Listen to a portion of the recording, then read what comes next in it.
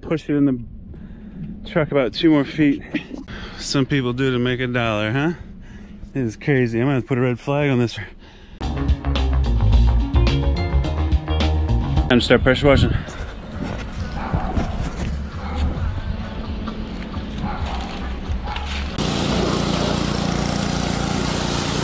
Actually pressure washed this thing twice.